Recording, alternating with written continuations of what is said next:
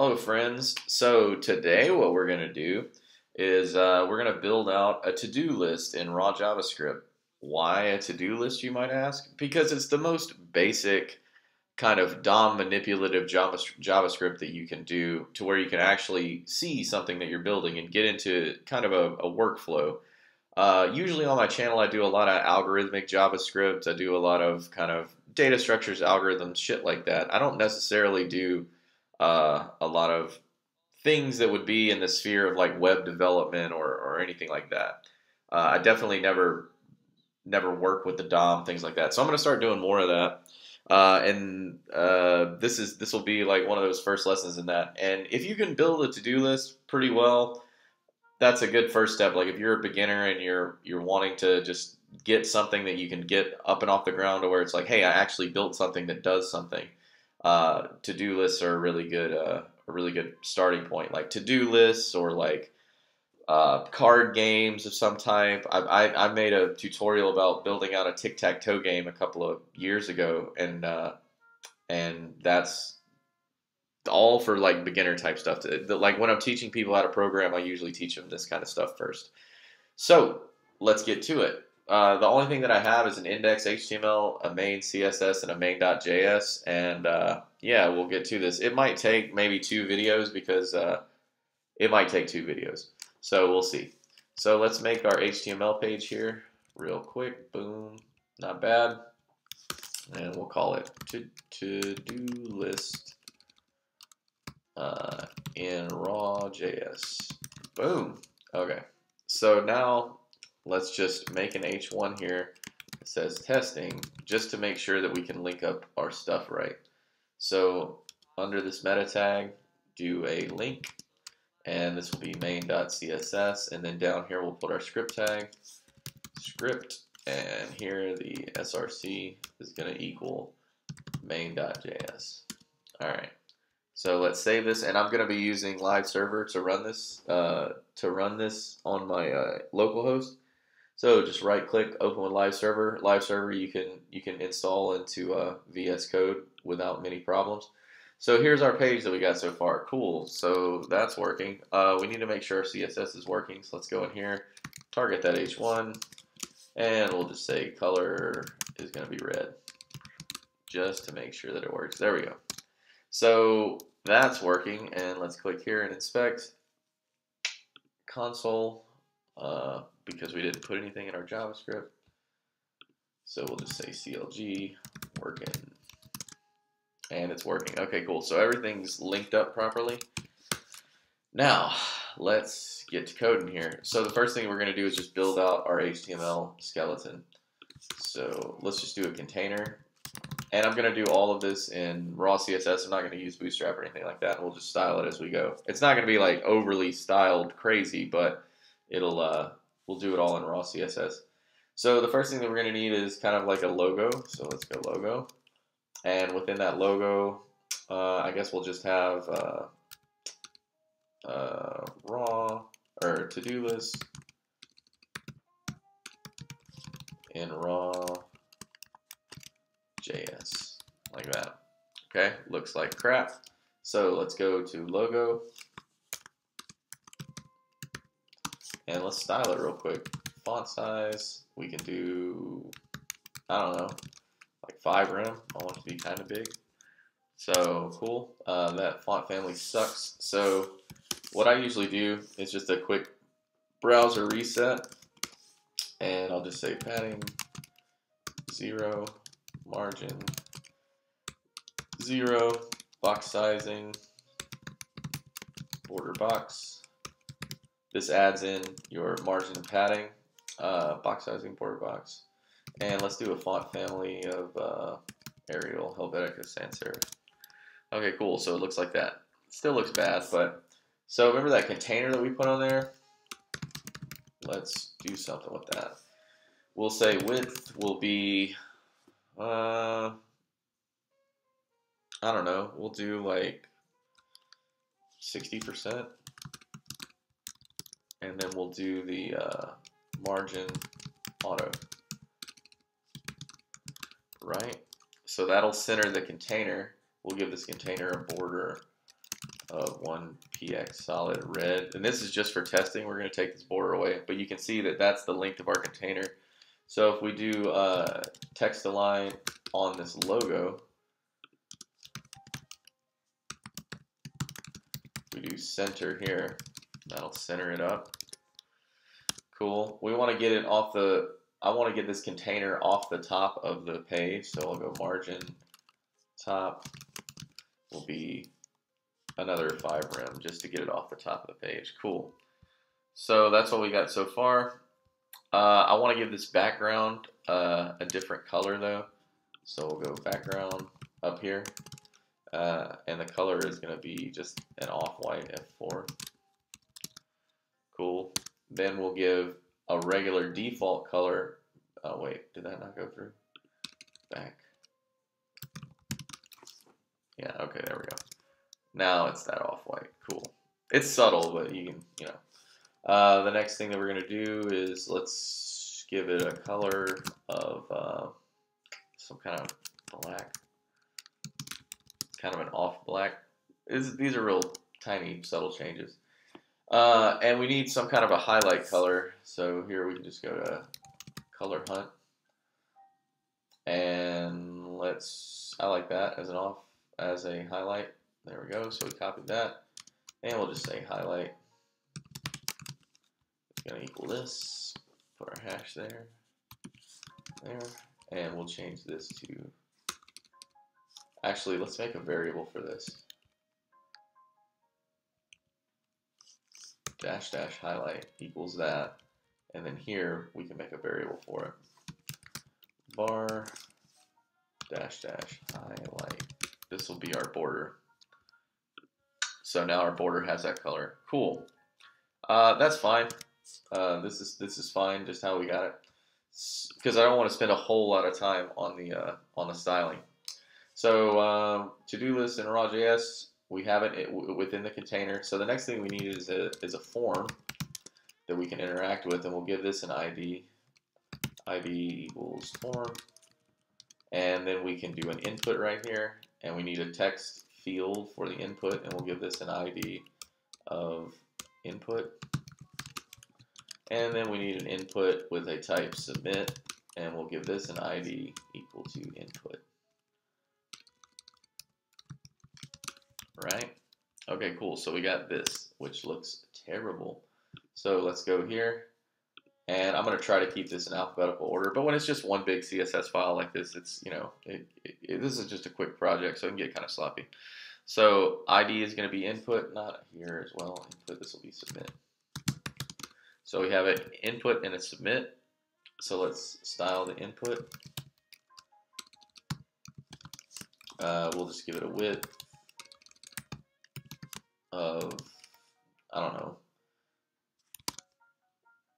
I guess 100%. We can try that, and then we can stretch it all the way across like that, and then we'll give it a padding or a font size of 1.4 rem.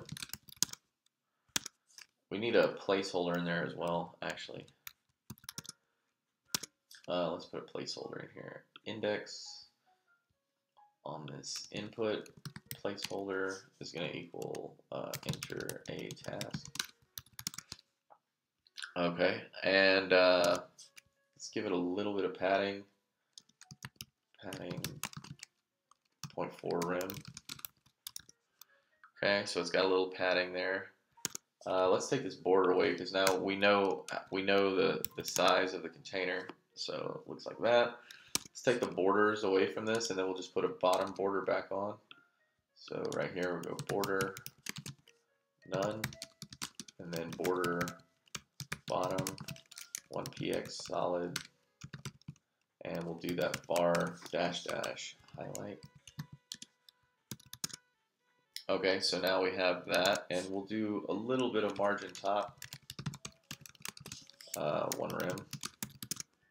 Move it down a little bit, that's cool. That's fine. Now let's style that submit button. So under logo, go to submit, and we'll give it a background of that highlight.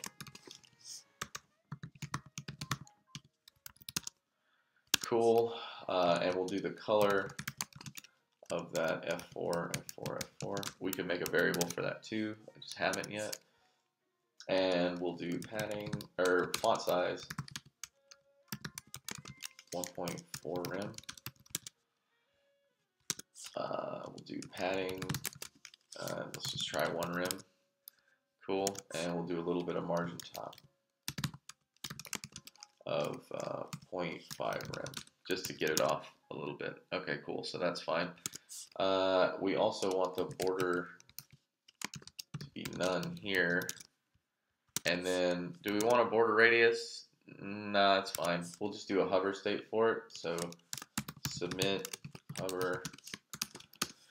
And we'll do on the hover, we want the opacity to go to 0.7. And yeah, that's fine. And we want the cursor to be a pointer. Cursor, pointer. So that's just fine and subtle. We can actually transition that really easy. So we'll go opacity 0.3s ease, and then we'll go, yeah, that's fine. So it's got a very subtle, real subtle. When I click on this, I don't want there to be a border. So let's go to input, focus. When it's focused, I want the outline to be none. So let's see. Okay, so there's no outline on it, but I also want to, whenever it's focused on, I want the padding to go from 0.4 to 0.8 rem, and I want to transition that. Padding 0.3s ease, so we should get a nice subtle little, yeah. So that's fine. So that's good for the form input right there. That's fine. So now the next thing that we need after that form is we're going to need, basically whenever we click submit, we're going to need a place to put the to-dos that we create. We're going to dynamically create the to-dos with our JavaScript, but we need a place to put them. So down here, I'll make a UL and I'll give this an ID of list. Whoops. ID of list. And that's not going to show up right now, but let's, for styling's sake, let's put a false, like a dummy li in there and say like, this is a list item. So this is what it's going to look like when the to-dos pop up. So let's style that real quick. And let's give this a class of list item. List dash item. Cool. So let's go to our CSS. Let's target the list. And the list is going to have a, let's see, margin top of 1 rem. That's fine. Font, oh well, we'll do that on the list items. List style is going to be none. So it takes away the bullet point. And then let's do we need, no, that's fine. Let's do the list dash item, and let's give it a font size of 2 rem, font style of italic, and then a border bottom of, I guess, 3px dotted with the highlight. Let's see how that looks. Probably gonna look like crap. It looks okay. And let's give it a little bit of padding. So padding 0.4 rem. Let's put a couple more in there to see how that would look. Like I said, these are just dummy elements, and I don't want to spend a whole lot of time on the styling. So let's give it a little bit more padding. Let's just say just straight up 1 rem. Okay. This is fine. That's fine. That's fine. So we have a container, we have a form input here, and then we have a place where we're going to put our we're going to put our to-dos, and there will be a clear button that'll pop up here, maybe a filter bar that'll pop up at some point. But for right now, this is fine to start out with.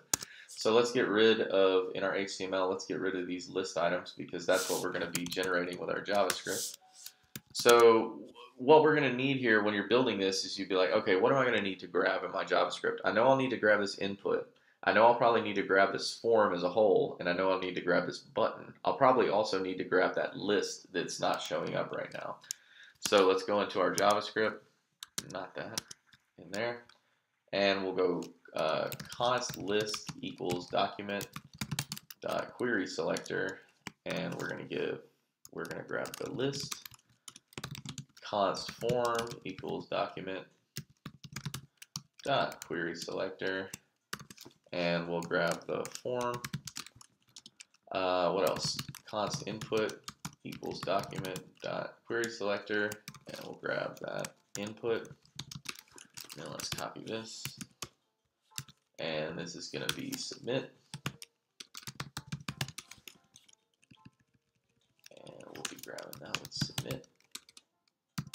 Okay, so the first thing that we're going to need to do is add some event listeners. I don't like keeping event listeners in the global scope of the JavaScript file, so let's make a function called add or called load event listeners. And what that's going to do is take in all of our event listeners. So let's go to this form, and we'll add an event listener there. And we're going to be waiting for a submit. So when a submit is clicked on this form, we're going to want to do something. That'll be add to do. That'll be our function that it's going to run. So let's go add to do right here. Whoop. That's going to take in an event parameter. So let's do e.preEvent default to prevent the default behavior. And just for right now, let's console log working. So let's click on this submit button and see if it's working. In order for this to work, we're going to have to run our load event listeners as the first thing that happens lexically within the execution context of the file. So let's go load event listeners and just invoke it. So that should load this event listener, and then when we click on it, this add to do should console log working if everything goes properly. So let's open up our console, and let's just click on that submit button and see what happens. Boom. All right, cool. So it's working. I also don't want this to outline whenever I click on it. So let's go back to here, and let's go back to that submit button. Where's it at? Submit, hover, submit, focus, and we'll just say outline, none. So let's click working, and it does an outline. Cool. All right, so that's the basics of setting up our UI and then starting our JavaScript file. That'll be the end of the first video, and then the next video that I make will be, should I just do it all in one video? No, I probably won't be able to. So that's the end of the first video. The next video we'll write the JavaScript and get this done. All right, take it sleazy.